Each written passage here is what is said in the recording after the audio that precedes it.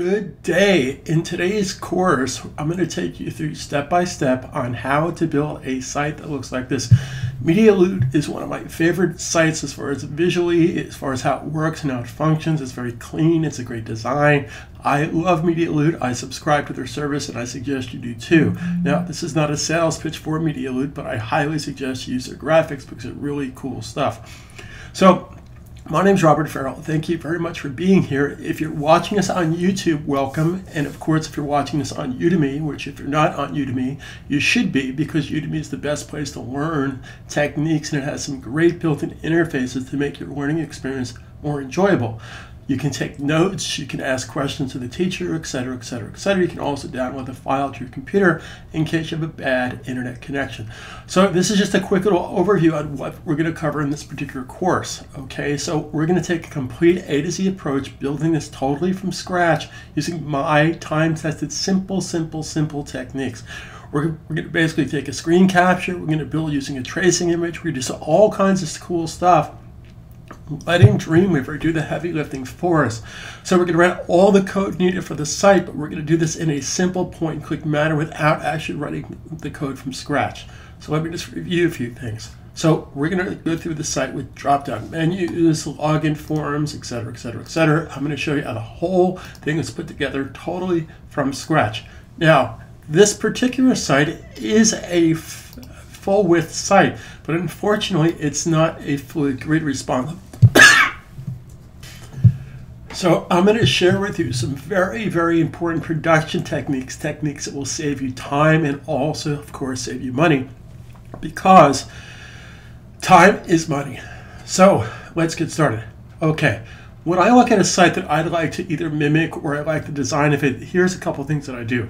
First of all, I enjoy using Firefox because Firefox has some built-in features that other browsers don't have by default. So the first thing I'm going to do is just examine their CSS. I'm basically going to turn the CSS styles off, and I just want to see that it has a nice flow to it, which means that a properly formatted CSS site basically flows from top to bottom. You very rarely see anything out here. If you do, by the way, that would tell you that this is built in tables, and that's an absolute no-no, especially for search engine optimization. So I'm going to go back under view. I'm going to go back to page style. Now the next thing I'm going to do is show you a technique of saving this to my desktop locally, and I'm just going to use it as a reference file to rebuild the site totally from scratch. We're also going to take a screenshot of the site, and we'll do that as the course progresses. Now what I want to share with you is, again, I am using Firefox. Now this also works with other browsers as well, but I have this great free plugin called Markup. Okay, I'll put a link to how to get the Markup plugin. What this enables you to do is basically capture the entire page in a screenshot, and then we can use this as a tracing image to bring into Dreamweaver to build pixel perfect reproduction of the site. So as an example, this particular mockup, so look at it this way, this could have been built in Illustrator or Photoshop or Fireworks, and then I want to take that and convert it easily to HTML5 and CSS3 for search engine purposes. So let's actually, the next thing we're going to do is I'm just going to go to the File menu and File Save. I'm going to just save this file to my desktop. Now what I typically do, I'm starting out with a pure, clean desktop, nothing on my desktop. So here's how I choose to work. On my desktop, I have a folder called Websites. I'm just going to type in Websites. Now, any file that goes to the web should be lowercase, no space. If you have to use spaces, use either hyphens or underscores. Hyphens are preferable because hyphens will be picked up as spaces to a search engine. Then I'm basically going to put in the name of the site, which in this particular case is MediaLoot. Now, I just want to be very careful about something. I'm not employing any kind of copyright infringements. We're not stealing the graphics, doing anything out of the ordinary. I'm just sharing with you a technique of taking an existing site and repurposing, rebuilding it to suit your needs. So we're going to create that. Then we're going to put this in a folder called Original from WS, which is original for website. Now again, any file name should be lowercase, no space.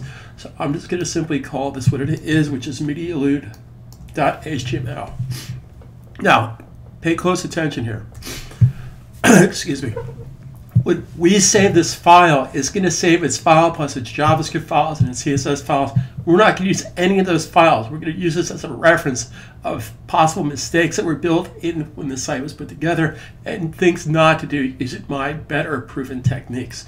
So I'm simply going to make sure that you have web page complete selected, and I'm simply going to hit save. And this is going to save this entire file with its CSS, with its JavaScript, with its graphics right to my computer.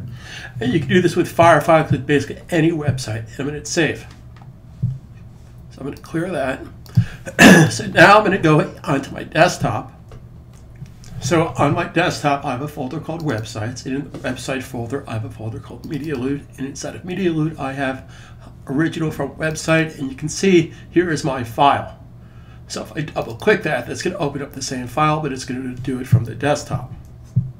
So inside this file, I put all the JavaScript files necessary.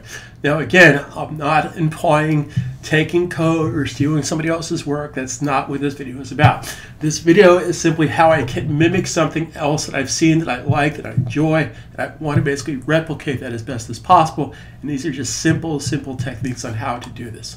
So what we're going to now do is I'm going to basically go and open this up inside of Dreamweaver. So here is our MediaLoot file inside of Dreamweaver that I opened from my desktop.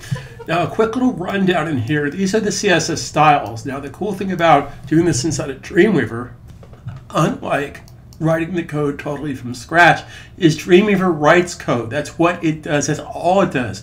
Now if you want to write code from scratch, be my guest, but that's what Dreamweaver does. Dreamweaver will write all the code needed to build this site. Now, to also build JavaScript code totally from scratch, you just have to do a little finessing and know how to do it. Dreamweaver has wonderful code hinting for PHP, for JavaScript, etc., etc., etc. Now, what I'm probably going to pay attention to here is how this was constructed. Now, again, no disrespect and no offense on how this is put together, but if you scroll through here, you'll see that this, if you needed to make changes to this looks like a bit of a nightmare. This was not properly put together as far as, the header tag should be way up on top here. I have a bunch of class tags. Everything's just kind of mixed haphazardly throughout the site.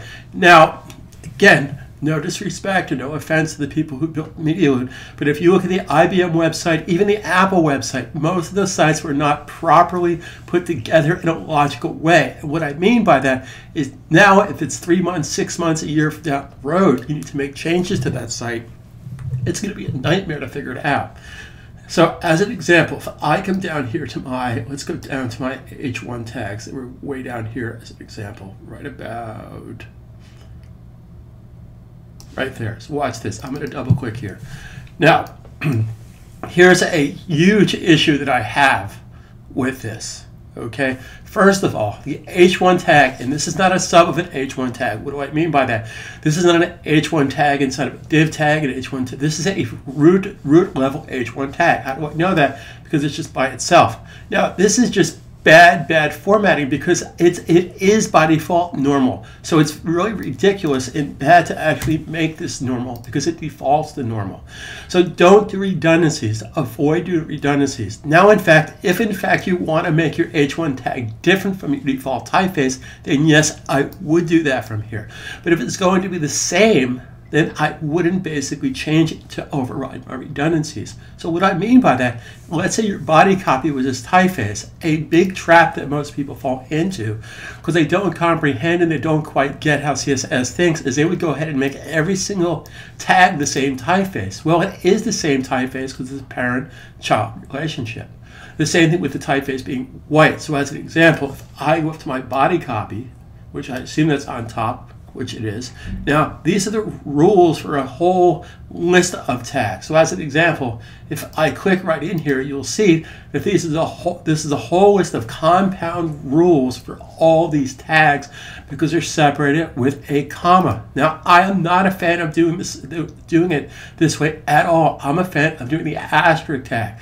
Now, some people might think the asterisk tag is overkill, but the advantage of using the asterisk tag, in my humble opinion, is that it sets everything to 0. And I'm okay with that because, quite frankly, I can count from 0. I don't want to hand pick. So as an example, out of the 100 and something different HTML tags, this person said, well, I only want to talk to, say, a handful of these tags. So this is used quite a bit, but I really don't like that system. I'd rather use the asterisk tag. So in this course, I'm going to share with you all the do's and don'ts how to work smart, how to take it one step at a time. So in our next video, I will share with you how to begin the process of building the site totally from scratch using simple techniques of letting the software work for you. My name is Robert Farrell. I thank you very much for being here. And if you're not part of the All Access Pass on Udemy.com, please contact me. I have super deals available for all the courses that I offer on Udemy, plus all my future courses for one fee. Now, in addition to that, these couple videos I'm going to share with you for free is kind of a primer on how this particular course on building Media Loop from scratch is going to work. But this is not the full course. It's kind of a teaser of what to expect. But my objective is very simple. I want to make things so incredibly engaging and simple for you to comprehend and understand by getting you to think the way the software thinks. Another thing I want you to really consider is read my reviews. Go on udemy.com and read my reviews. My students love what I do. I have students that have been working in Dreamweaver for 10, 15 years. They've learned more techniques on how to do this the right way in a couple of videos than they did spending the past 12, 15 years on the software. And I have that same approach for everything I teach, whether it's Illustrator, Photoshop, Maya, 3D Studio Max, Final Cut Pro, After Effects. I'm a total master of everything I do because I've been doing this for 26 years, and I'm constantly coming up with better, faster, quicker ways to do things. So it all comes down to technique. So my objective is to share the technique with you because I have nothing gives me more joy than sharing a technique with a student where they can go out and make real world money with this. So again, my name is Robert Farrell. Thank you for being here, and I'll talk to you in the next video.